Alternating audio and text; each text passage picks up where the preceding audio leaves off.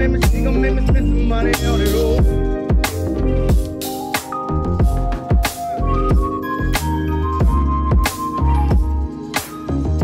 hello everyone and good morning. It is another beautiful day here in Munich, Germany. So today it's our second day exploring this beautiful city. The weather is a crisp -3 degrees, but the sun is out and it's so beautiful. And today I'm sure we're going to be eating some more beautiful Bavarian food. But first we're going to be stopping over at Cafe Frischhut for some breakfast. I'm so excited. I hope you're excited as well. Let's go.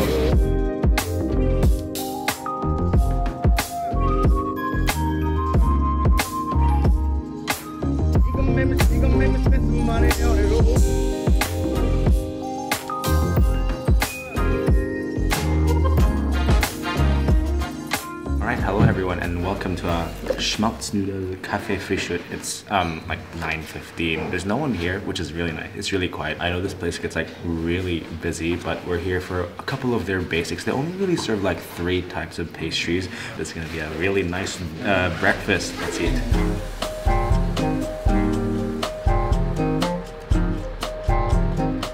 Black tea, Krapfen, one with plums, the one with raisins, and 2 Schmalznudeln. Careful, it's hot, yeah? And if you like, you can put sugar on this drink. Thank you. Alright, best friend, we got what looks like some of the most delectable fried goods in the land. We got our little cappuccino. Shout out to their mugs. I want one. I want to buy one. Oh, yep. First, the name of which eludes me. Kind of looks like a barbed sword. We also added some plain old sugar on top because I think it's just plain on the inside as well. It's very light. Let's give it a taste. Ooh. That's really good. It's just like basic fried bread, like, you know, like anywhere you go where there's fried bread, it's pretty much that. The sugar is pretty mandatory to just liven up the whole experience. Very light, very fluffy, very nice start. You want to try dip it in the coffee? I'm not even sure if this is an actual thing, but...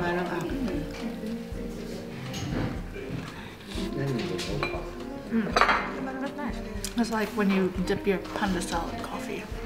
Okay, it's time for the other fried bread. This is their Schmalznudel, and we also poured some white sugar on top, just add some sweetness to it, not too much. Oh, you already know it's gonna be crispy, fluffy goodness. Oh yeah. All right, first bite. It's pretty much like the other bread. It's like crispy, a bit fluffy. It has like the thin, chewy parts as well, and it's just perfect with some sugar. And I also got some black tea. That's some good black tea. Probably because it's a bit of a loose leaf moment. That's great, and I want this mug. Very cute. We're gonna try the Rohrnudeln. I think that's how you pronounce it. So this is the one filled with raisins, and this is the one filled with plum. Let's try open it up. Oh, okay, so it's just plain on the inside, but it looks really fluffy. So most of the raisins are like here. Looks like it's got a bit of a caramelized bottom. And then this is the plum. Interesting. Is it filled? Ooh. Oh yes, it's got 2 plums. Plum first.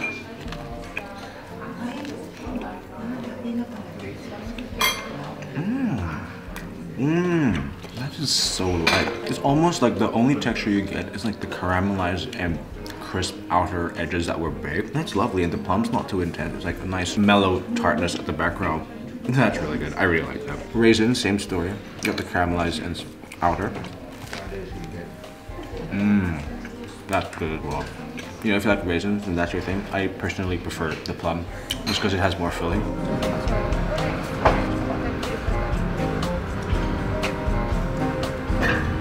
And then last one, the most desserty of them all, is the Krapfen, or donut. So it's filled with an apricot jam.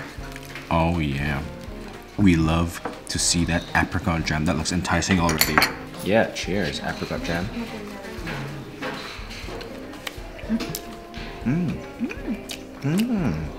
That's It's nice. A good amount of apricotiness. It's not too tart. Yeah. It's a bit more sweet. That is beautiful. I really like the crunch from all the sugar as well. It's almost like a second layer apart from like the fried coating. We're having all this bread, but like we don't feel so heavy on the stomach, which is good. You want that. You love it. Good start at Cafe Frischhut.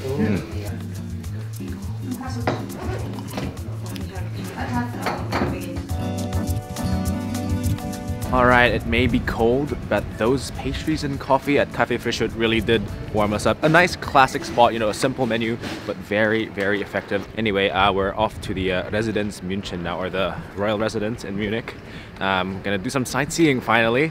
Let's go.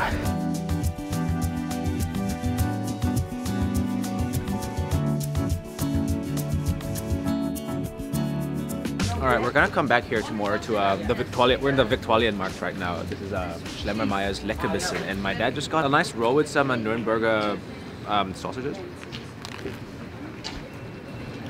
Oh yeah.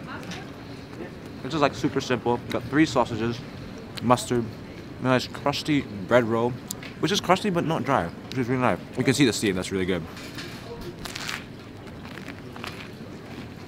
Oh, what's this? More for you. Oh, another. Which one? They got another sausage. I guess they needed their protein. Käsebeise. Which I'm guessing is cheese something. Alright, he's doing an alpha combo. Sausage with the bread. That already has sausage. Yeah. You already know. Anyway, my turn. I also needed a protein hit.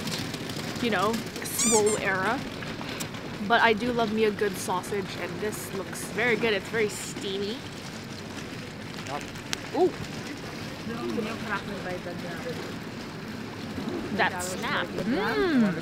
That cheese.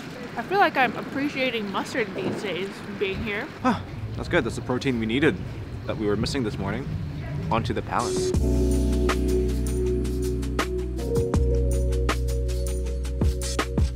She asked me to run into the pigeons, so I'll do that.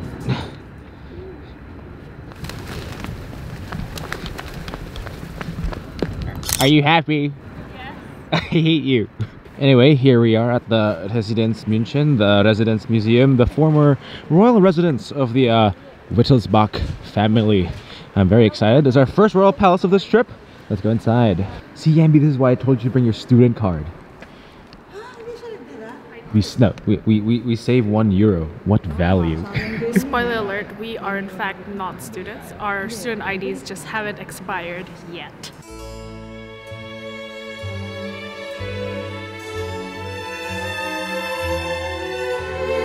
You know, I'd say that's a face that would willingly expose their private nether regions. That's a face of a fiend. The Munich residence is definitely a must-do for history and architecture buffs. The first buildings of the palace were constructed as early as 1385 and has been expanded throughout the centuries by the Wittelsbach monarchs who called this palace home. Personally, my 3 favorite rooms in the palace are actually the first 3 you visit. We started off with the Ancestral Gallery, which was decorated with extremely ornamental Rococo craftwork and filled with portraits of the Wittelsbach family. Right next door is the Grotto Courtyard, impressively decorated with seashells. Considering how the rest of the palace looks, it's so out of place, but that's kinda why I like it. And then literally the next door over is the gorgeous Antiquarium. It's the oldest room in the palace, decorated with beautifully ornate paintings, and contains a large collection of classical busts of various Roman emperors. We were fortunate enough to spend time alone in this beautiful hall, and it felt like walking through a fairy tale. Now strolling through the palace felt like an endless showcase of extravagance and excess as we passed royal room after royal room and royal hall after royal hall with a good helping of royal artifacts and royal furniture. Like a lot of the city of Munich, the residence actually found itself in ruins after the Second World War, but it has been painstakingly reconstructed throughout the years.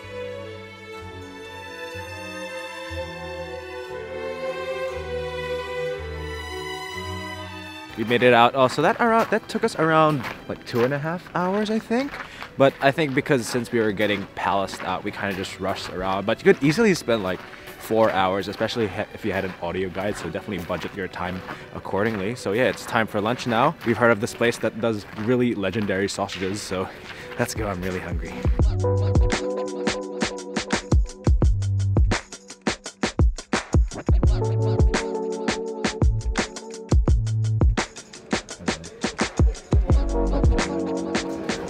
Hello. Four? In the first floor? Yes. Alright, we have made it to lunch. I'm so excited. We just took like a 10-minute walk back to the old town, and we're here at Nürnberger Bratwurst Glöckl am Dom, right in the shadow of the Frauenkirche. Like, it's right next to it. I absolutely love the interior. It's so rustic, and you just feel the history in this place. I'm actually not sure how old it is, but you just feel the history. They actually have 2 levels. The first level was kind of full. There was a lot of reserved tables, so they put us up here where there's a lot of space. After a lengthy visit to the Royal Palace, some good old sausages is what we need. Let's eat. Fake clink. She's not even gonna drink it. Doing it all for the TikTok. Go and drink it at least. Do it. Go on. You can't do it just for show. Yeah. Alright, cheers to the actual people who are drinking. So Dad just got like a normal Augustiner beer, which is one of the other main breweries in Munich. Apparently it's actually that Augustiner is the local's favorite, not Hofbräu, even though Hofbräu is the most popular. It's good. Yep. And I got Radler, which is half beer and half lemonade, because I don't want that much beer in my system right now. I'll probably get one for dinner. Ooh, that tastes more like lemonade than it does beer, actually. This is nice. I like this. You know, it's a bit sweet.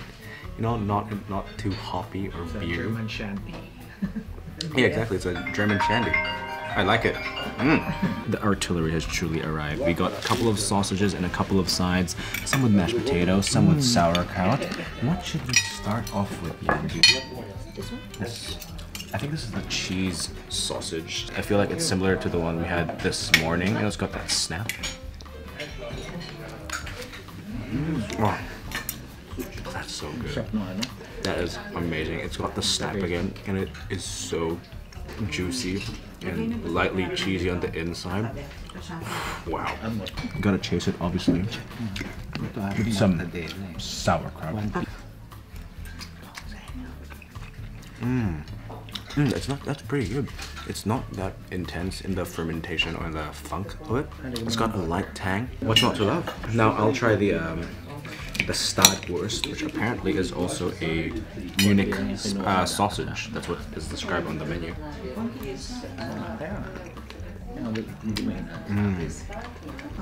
That's nice. We're smoky. I feel like there's like some pepper in there as well, which is nice.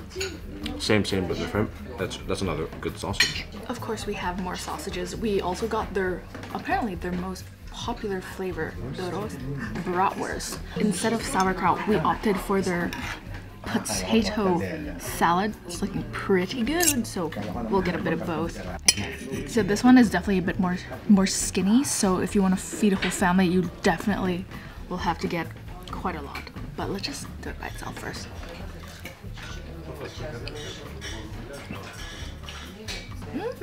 I really like that.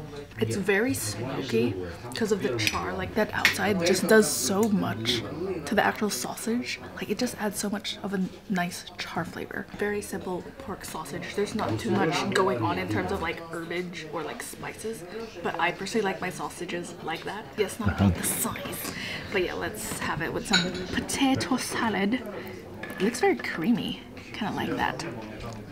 Oops.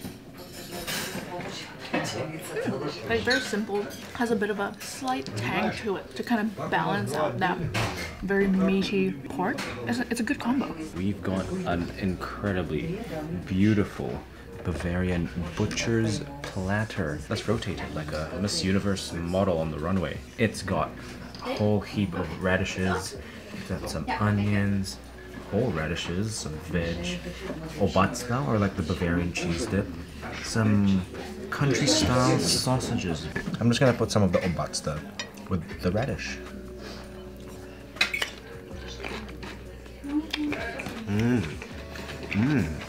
I'm gonna try the Obot stuff. It's good. It's like German cheese spread. I think it's half butter and half cheese. So it's very, very Moorish. But it really went well with that very light and refreshing radish. Maybe let's go for this little sausage right here. Yeah.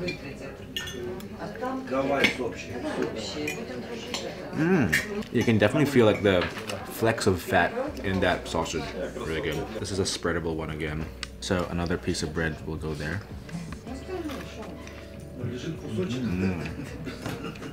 It's nice. It's almost like terrine-like flavor and texture. It's really good as well. And finally, the gray looking one that I feel like this needs to be eaten by itself. That's really good as well. There's like a faint acidity in it, which is really nice. All right. Kaiserschmarrn time. It's time for dessert. We did not expect such a big portion, but it smells so good. Yeah, pretty much like pancakes, but like if you kind of mess it up, that's kind of what you do to it. That's what I do sometimes. There's some raisins on top, icing sugar, slivered almonds. It also comes with applesauce, you know. Let's get some. Smells so buttery, and you know that crispy top, moist inside. Ooh, appley. All right, gloop gloop. Let's just add a bit. You know, I'm not too fond of apples, so let's not put too much. I want to get some like more moist pieces and some crunchier pieces.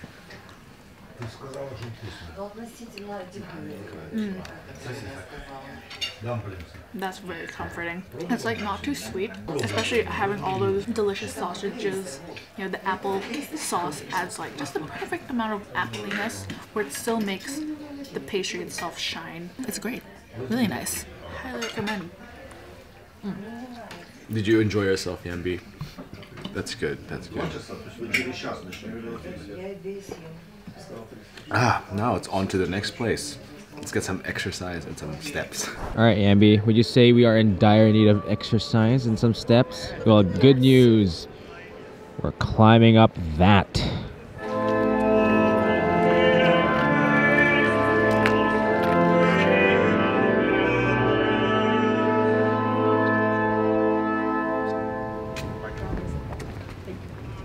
You ready, best friend? Yes. Let's go. All right, we are officially walking off those sausages and climbing the St. Peter's Church of Munich. Fun fact, it is actually the oldest church in Munich, and we know that because they didn't have the foresight of a few hundred years to install a couple of elevators. So it is all stairs all the way to the top. I believe it's around 300-ish stairs. I'll correct myself, but this is okay. Clearly trying to climb up and vlogging, it's taking an exhausting toll on me. But let's head up.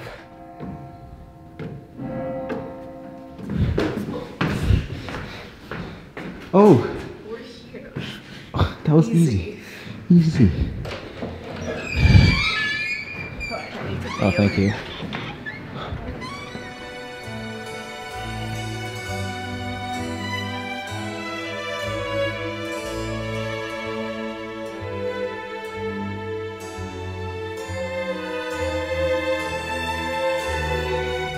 Alright, a beautiful view here at St. Peter's Church, but I'm freezing. Let's get down. I would say, because you can also climb the Frauenkirche, which is the two onion-shaped domes, and it's much taller. That's the more famous church. But I reckon it's kind of like going to New York and not climbing up the Empire State, because you actually but like you, for example, like you'd want to go to the Rockefeller because you actually want to see the Empire State. So the analogy here is that go to St. Peter's so you can actually see the Marienplatz and Frauenkirche in the same view. So you know, it's actually really nice, really easy. It's only like 3 euros depending on your ticket. Really good.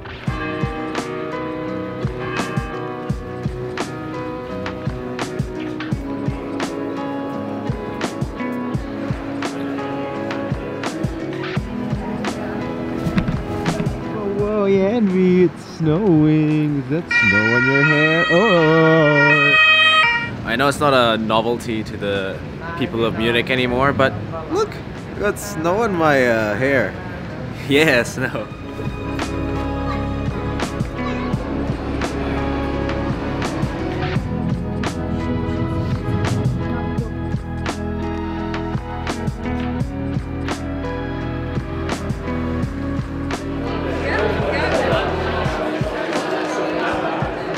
Hello and welcome. It is so warm in here. It was getting really cold outside, and my face was starting to get numb, but we have finally made it across the River Isar at Wirsthaus in the Au. And they specialize in one thing, and it's their knödel or their dumplings. So we got a couple of dumpling dishes as well. They serve Paulaner beer. The beer sizes I'm getting this trip is getting smaller and smaller. We started from a liter like the other day, got down to 500 rather, and now this is the 0.300. You know, I'm getting beered out really quickly, but you know, we gotta partake in the holy Munich tradition. I got the wheat beer. It's beer.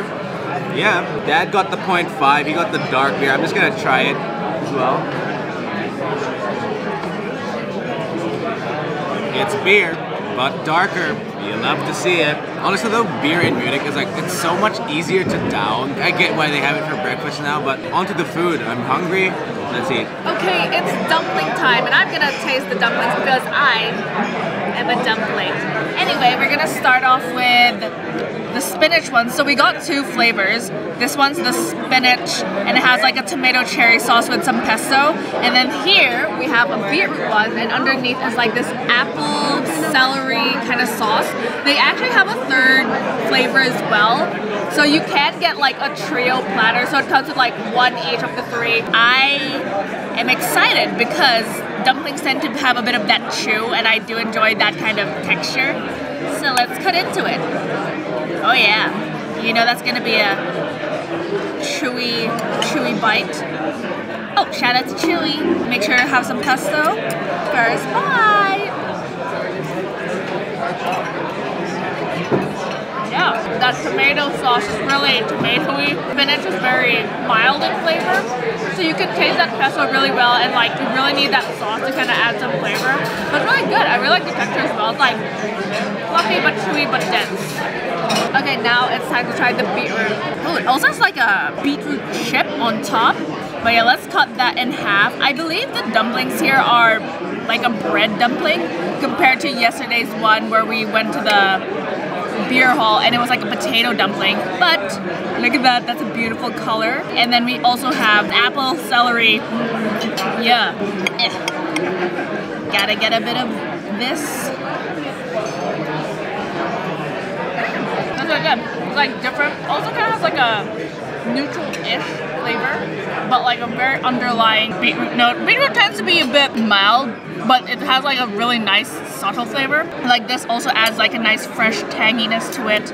And again, really fluffy, dense, chewy texture. Final dish here at Wirsthaus in the Au. We got their duck, their roast duck, and you know, we had the bread dumpling, but of course, we had to do it with a potato dumpling, which I'm very excited for. Some red sauerkraut, some gravy. Oh yeah, some dark gravy, and of course the roast duck. We'll detach it crosswise here. Ooh! Oh yeah, that looks mightily nice. You know, I put some more gravy on it. Oh yeah, that is really good, really well cooked duck. The skin, it's not crispy, it's not like fried chicken or anything, but it has a real nice bouncy, fatty texture and flavor to it that I really like. We gotta follow it up with the potato dumpling. Reapply some gravy.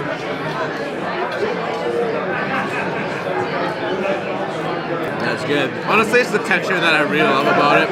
It's just potato and some other stuff and some sauerkraut. Red sauerkraut's like a bit sweeter than your normal white one, which I really like. Let's get another bite of this duck, maybe from a different area. Oh yeah. Oh, that's so good. Really well seasoned as well. I think I got a bit of a fattier paste there. Amazing stuff at Wirsthaus in the Au.